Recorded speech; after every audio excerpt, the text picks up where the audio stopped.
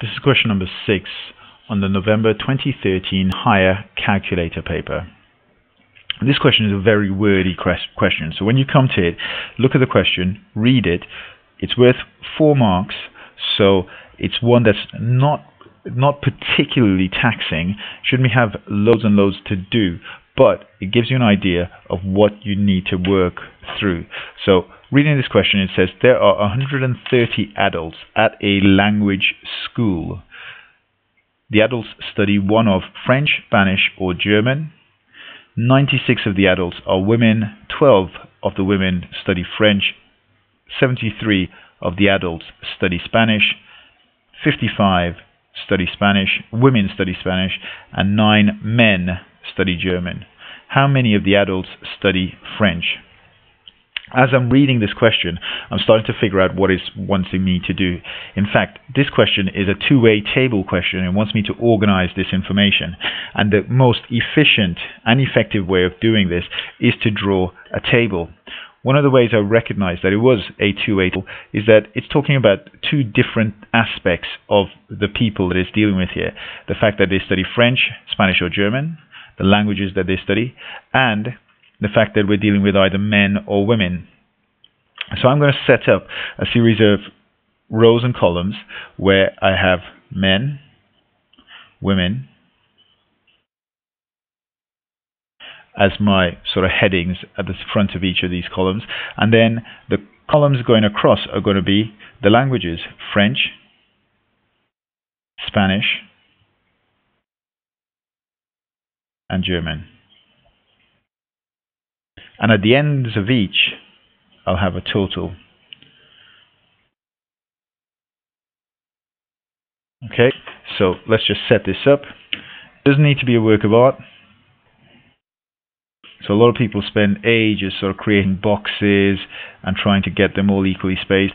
That's not important. It's the numbers in there that you need to make sure are accurate.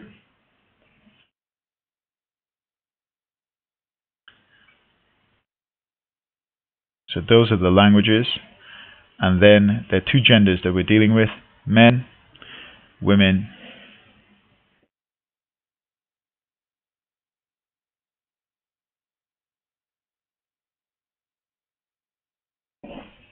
okay. So as we proceed through this, what I'm going to do is I'm just going to tick off any boxes or numbers that I actually have as I go through. So start from the very beginning. There are 130 adults at a language school. So 130 is going to go here because that's the total number altogether. I'm just going to tick that off. Each of the adults study French, Spanish, or German. French, Spanish, or German. I've got that. 96 of the adults are women. So 96 of them are women, which is here, 96. 12 of the women study French. So 12 of the women study French, and of the women, 12 of them study French.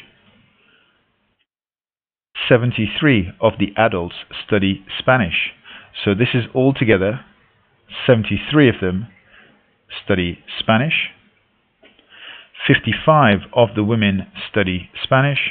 So the women, 55 of them study Spanish.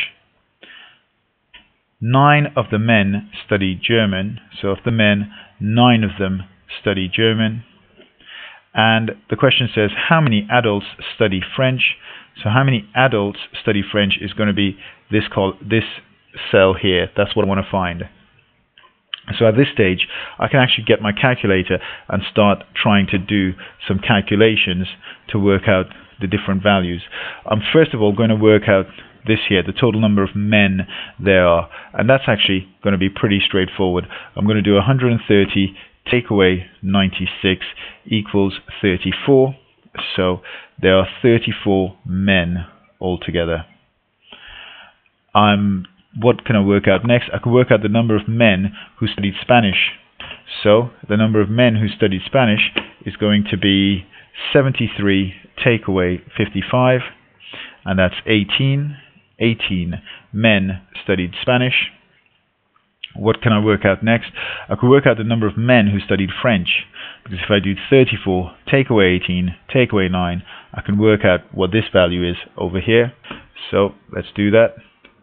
34, take away 18, take away, that's a 9 there, equals, and that gives me 7.